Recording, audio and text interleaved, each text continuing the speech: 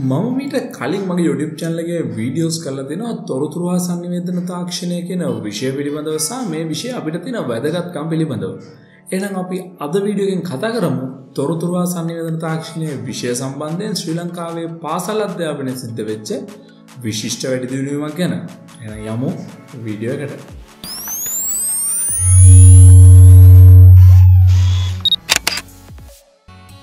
තාක්ෂණය කියලා කියන්නේ වර්තමාන ලෝකයේත් එක්ක ගත්තම අරන් පුදුම දෙයක් නෙමෙයි. තාක්ෂණය ශීඝ්‍රයෙන් වැඩි දියුණු වෙනවා වගේම මේ තාක්ෂණය මත තමයි අපේ හැමදේම ඩිපෙන්ඩ් වෙලා තියෙන්නේ. ඉස්සර දුරකථනයක් කියන එකක් තිබ්බේ ගමට එකයි ගමේ තැපැල් කාර්යාලයට එකයි වගේ. හැබැයි අද අපේ අතේ මොබයිල් ෆෝන් එකක් හෝ දෙකක් තියෙනවා. ඒ වගේ මේ මොබයිල් ෆෝන් එකකින් අපි ඉස්සර ලෑන්ඩ් ෆෝන් එකක් පාවිච්චි කරලා දුරකථන මුදුන් ලබා ගත්ත එක වෙනුවට අද මොබයිල් ෆෝන් එකකින් අපිට හැමදේම වගේ කරගන්න පුළුවන් වෙලා තියෙනවා. ගනුදෙනු කරන්න දුරකථන මුදුන් ලබා ගන්න විතරක් නෙමෙයි ෆොටෝස් ගන්න, වීඩියෝස් ගන්න, ඉන්ටර්නෙට් ගන්න, ඒ වගේම තවත් ලෝකේ තියෙන හැමදේම වගේ අපිට මේ මොබයිල් ෆෝන් එක විතරක් පාවිච්චි කරලා කරන්න පුළුවන් හැකියාව ලැබිලා තියෙනවා. මම මේකට තවත් එක උදාහරණයක් ගන්නම්. ඒක තමයි අපි ඉස්සර බැංකුවකට ගියොත් මුදල් තැන්පත් කරන්න, එහෙම නැත්නම් මුදල් ගන්න, එහෙම නැත්නම් බිලක් ගෙවන්න අපිට සිද්ධ වෙනවා බැංකුවේ තියෙන මේ ෆෝම් එකක් පුරවලා මේක කවුන්ටරයට බාර දීලා මුදල් ලබා දීලා මේ පොලිමේ ඉඳලා ගොඩක් වෙලා රස්තියදු වෙලා මේ වැඩ කටයුතු ටික කරගන්න. හැබැයි අද අපි බැංකුවකට ගියොත් මුදල් ගන්න දාන්න එහෙම නැත්නම් බිලපතක් ගෙවන්න බැංකුව ඇතුළට අපි ගිය ගමන් කියන්නේ අපිට එළිය දෙන මැෂින් එකකට යන්න කියලා. එළිය මේගොල්ලෝ හයි කරලා දෙනවා CDM යුනිට් එකක්. ඒ කියන්නේ කෑෂ් ඩිපොසිට් මැෂින් එකක්. ඒ වගේම ATM එකක් නම් ඉස්සර ඉඳලම තිබ්බ ඔටෝමේටඩ් ටෙලර් මැෂින් එකක් වගේ මැෂින්ස් කීපයක්ම හයි කරලා දෙනවා මේ පරිගණක තිරයන් සහිතව. මේ මැෂින් වලින් අපිට පුළුවන්කමක් ලැබෙලා දෙනවා බැංකුවේ ස්ටාෆ් එක හිටියත් නැතත් මේ මැෂින් පැය 20තරම වැඩ කරනවා. මේ මැෂින් හරහා මුදල් ගන්න, මුදල් දාන්න, බිල්පත් ගෙවන්න, ඒ වගේම ගිණුමකින් ගිණුමකට මුදල් හොමාරු කරන්න, ඒ වගේම අපේ ගිණුමේ තියෙන ශේෂය දැනගන්න වගේ සියලුම බැංකුවෙන් අපි ස්ටාෆ් එකෙන් අපි ඇතුළට ගිහිල්ලා කරගත්ත මේ හැමදේම මිනිස්සුන්ගේ අත්දැකීමකින් තොරව මිනිස්සුත් එක්ක ගනුදෙනු කරන්නේ නැතුව මේ මැෂින් එක හරහා ගනුදෙනු කරගන්න අපිට පුළුවන්කම හම්බෙලා තියෙනවා. ඉතින් මේ හැමදේම සිද්ධ වෙලා තියෙන්නේ මෙන්න මේ තාක්ෂණයේ දියුණුවත් එක්ක, එහෙම නැත්නම් තොරතුරු හා sannivedana තාක්ෂණයේ බලපෑමත් එක්ක. ඉතින් මෙච්චර අපිට තොරතුරු හා sannivedana තාක්ෂණයේ සමීපව කටයුතු කරනවා නම් මේ තොරතුරු හා sannivedana තාක්ෂණය අපි ඉගෙන ගන්න එක වැදගත් කියලා මම හැම වෙලේම මගේ වීඩියෝස් වලින් මම ඔයගලන්ට මෙන්ෂන් කරලා තියෙනවා.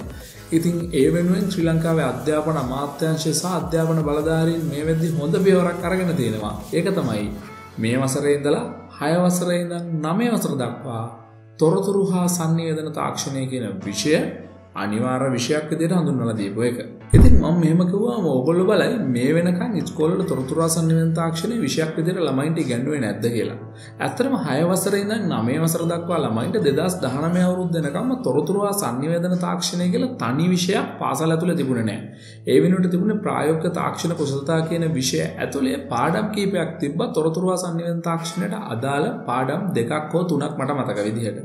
හැබැයි 10 වසර සහ 11 වසරේදී ශිෂ්‍යයන්ට පුළුවන්කම හම්බ වෙනවා තුන්වන විෂය කාණ්ඩයේ යටතේ තොරතුරු හා sannivedana තාක්ෂණයේ විෂයක් විදිහට සාමාන්‍ය පෙළට හදාරන්න.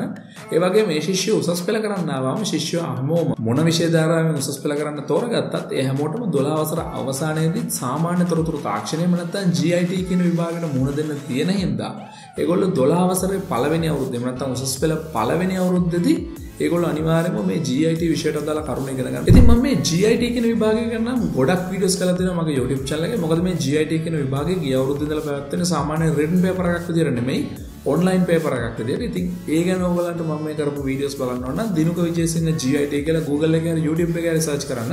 මම කරපු වීඩියෝස් ඔයගලන්ට එතනින් බලා ගන්න පුළුවන්කම හම්බ වෙනවා. ඉතින් මම කීකීටි GIT විභාගයට 12 වසරදී ඉගෙන ගන්න ළමයි හැමෝම වගේ ඉගෙන ගන්නවා. හැබැයි ළමයි කොට්ටාසයක් ඉන්නවා උසස් පෙළදී I.C.T විෂයක් විදිහට කරන්න තෝරගන්න ඒ බොහොම සුළු පිරිසක් විතරයි.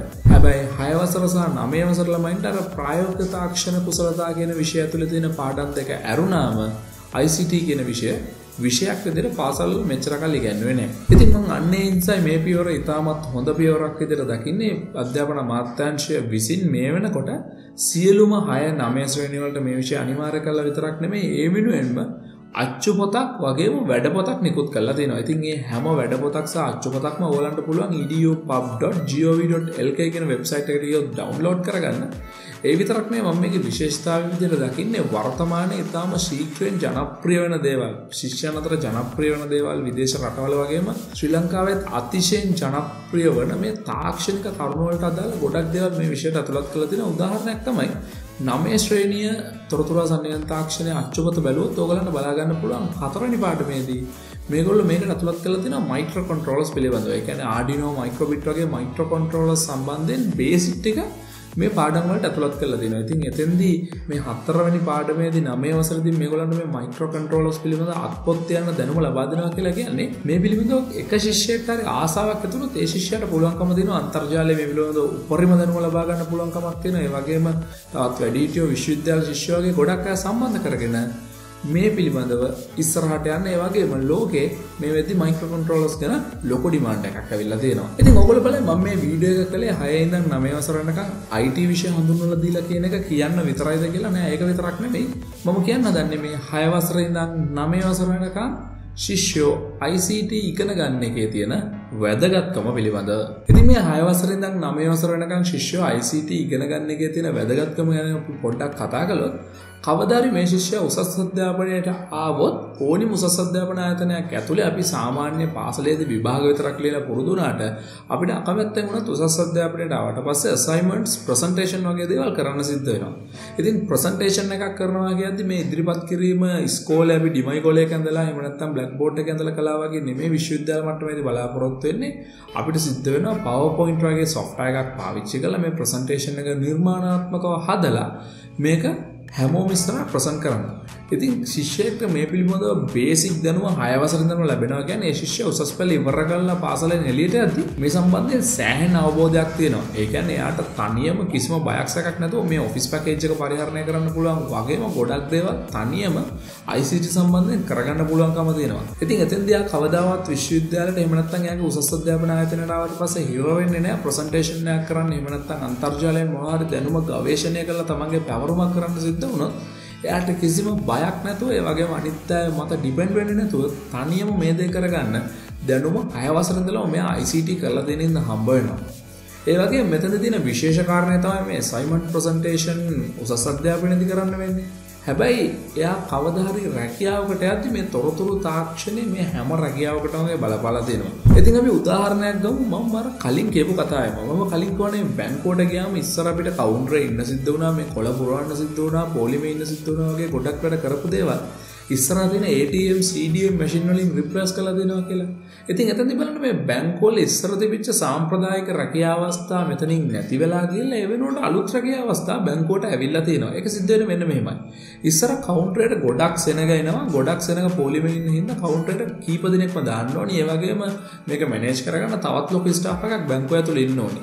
හැබැයි අද මේක සිද්ධ වෙන්නේ නෙමෙයි. හැමෝම මේ මැෂින් එකෙන් රැටත් ඇවිල්ලා ගණන් කරනවා. බැංකුව ඇතුලේ ලොකු ක්‍රවුඩ් එකක් නැදෙන්නේ නැති හින්දා බැංකුවේ අර කවුන්ටරේ හිටපු ස්ටාෆ් එක බැංකුවට පුළුවන් කමක් තියෙනවා අඩු කරන්න. මොකද දැන් කවුන්ටරේට ගොඩක් සෙනග එන්නේ හැමෝම අර ATM CDM මැෂින් එක ගණන් කරන්න හුරු වෙලා තියෙන හින්දා.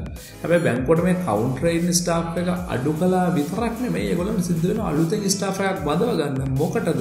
අර අති නවීන මැෂින් තොරතුරු සංනිවේදන තාක්ෂණය මත තමයි ඩිපෙන්ඩ් වෙන්නේ ATM CDM කියන මැෂින්. ඉතින් මේවට අදාළ network administrators ලා, network analysts ලා, ඒ වගේම computer programmers ලා, software engineers ලා වගේ හැමෝම බැංකුවලට සිද්ධ වෙලා දෙනවා. බැංකුව ඇතුළට බඳව ගන්න. මොකද මේ හැමදේම ස්මූත් කිසිම ප්‍රශ්නයක් නැතුව පවත්වාගෙන යන්න ඕන හින්දා. ඉතින් ඒ වගේම ඉස්සර අපි කරපු ලියුම් යවන වගේ දේවල් මේ වෙද්දි ඊමේල් වලට වගේ සීමා වෙලා තියෙනවා. ඒ වගේ ඕගොල්ලෝ කල්පනා කළොත් ඕගොල්ලන්ට හොයාගන්න පුළුවන්කම දෙනවා ඉස්සර තිබිච්ච පරණ දේවල් නවීන තාක්ෂණය වලින් කොහොමද රිප්ලේස් කරලා දෙන්නේ කියලා. ඉතින් මේ හැමදේම සිද්ධ වෙලා තියෙන ඉස්සර අපි හිතමුකෝ මොකක් හරි දෙයක් ඇසුරුම් කරන්න අපි සේවකයෝ 500ක් යොදාගත්තා කියලා ආයතනයකට. හැබැයි දැන් මේ හැමදේම ඔටෝමේටඩ් මැෂින් එකක් පාවිච්චි කරලා කරනවා. ඉතින් එතෙන්දි සිද්ධ වෙලා තියෙන අර සේවකයෝ 500 අතින් ඇසුරුම් කරපු රැකියා ටික නැති වෙලා ගිහිල්ලා තියෙනවා. හැබැයි ඒ වෙනුවට අලුතෙන් රැකියා ආවිලා තියෙනවා අර රොබෝ මැෂින්ස් මේන්ටනන්ස් කරන්න මේ මැෂින් හදන්න සහ මේ මැෂින් පවත්වාගෙන යන අවශ්‍ය සේවකයෝ මේ ආයතනට බදවා ගන්න සිද්ධ වෙලා තියෙනවා. ඉතින් මේ හැමදේම සිද්ධ වෙලා තින්නේ පරණ රැකියා අවස්ථා සාම්ප්‍රදායික රැකියා අවස්ථා නැති වෙලා ගිහිල්ලා මේ තොරතුරු සංනිවේදන තාක්ෂණයට අදාළ නව රැකියා අවස්ථා ටිකක් මේ ලෝකේ බිහි වෙලා තියෙනවා වගේ ඉස්සරහට බිහි වෙමින් තියෙනවා. ඉතින් දැන් ඔයාලට තේරෙනවා ඇති මේ 6 වසරේ ඉඳලම 5 වසරේ ශිෂ්‍යත්වය ඉවර කරලා 6 වසරට ගිය දවසේ ඉඳලම තොරතුරු සංනිවේදන තාක්ෂණයට අපොත් තියෙන එක අනාගත වැඩ ලෝකයට වගේ මොවාගේ උසස් අධ්‍යාපනයටත් ගොඩක් වැදගත් කියලා. ඉතින් මේක බලන ඔයා 6 වසර කෙනෙක් එහෙම නැත්නම් 9 වසර කෙනෙක් නොවෙන්න පුළුවන්. හැබැයි ඔයා දැන් නංගිල මල්ලේ ඒ වගේම දුවලා පුතාලා ඇති 6 වසර ඉඳන් 9 වසර වෙනකන් ඉන්න. හැබැයි ඒගොල්ලන්ට තාම ලොකු අයිඩියා එකක් නැතුව ඇති මේ ICT විෂය දැම්මේ ඇයි මේකේ තියෙන වැදගත්කම මොකක්ද වගේ කරුණු කාරණා පිළිබඳව. ඉතින් ඔයාට පුළුවන්කමක් තියෙනවා මේ වීඩියෝ එක යාලටත් පෙන්නලා ඒ වගේම යාලටත් ඔයාට තේරෙන විදිහට තේරුම් කරලා දෙන්න තොරතුරු සංනිවේදන තාක්ෂණීය දැන් ඉඳලම ඉගෙන ගන්න එක. එයාගේ අනාගතයට කොහොමද බලපාන්නේ කියන එක. මොකද දැන් 9 වසරේ ඉන්න කෙනෙක් තව අවුරුදු 5කින් පාසල් අධ්‍යාපනය ඉවර කළා එක්ක රැකියාවකට යනවා එක්ක උසස් අධ්‍යාපනයට යනවා.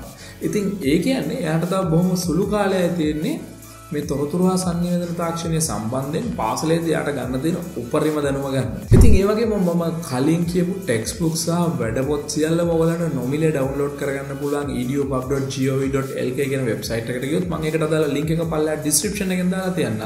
ඒ වගේම මේ තොරතුරු සංනිවේදන තාක්ෂණ විෂය 6 වසරින් ඉඳන් 9 වසර වෙනකන් හඳුන්වා දීපේ කියන ඕගොල්ලන්ගේ අදහස් පල්ලෙහා කමෙන්ට් සෙක්ෂන් එකේ මට දැනගන්න තියන්න. එහෙනම් බොහොම ස්තුතියි මගේ වීඩියෝ එක බලවට. මේ වීඩියෝ ගැන ඔයගොල්ලන්ගේ අදහස් පල්ලෙහා කමෙන්ට් සෙක්ෂන් එකේ මට කියන්න. ඒ වගේම මෙතන වල මම සෝෂල් මීඩියා ලයික් කරන්න, ෆලෝ කරන්න. ඒ වගේම පල්ලෙහා තියෙන චුටි සබ්ස්ක්‍රයිබ් කියලා රතු පාට බටන් එකක් මේ බටන් එක ක්ලික් කළොත් තමයි මම ඊළඟට දාන වීඩියෝ එක වාගාවටම ගෙන්න ගන්න පුළුවන් වෙන්නේ. ඒ වගේම දැන් ඔයාලට dinuka.com කියන වෙබ්සයිට් එකෙන් මගේ වීඩියෝස් ඔක්කොම බලන්න පුළුවන්. එහෙනම් තවත් මේ වගේ වීඩියෝ එකක් අරගෙන ඉක්මනට මෙන්නම්.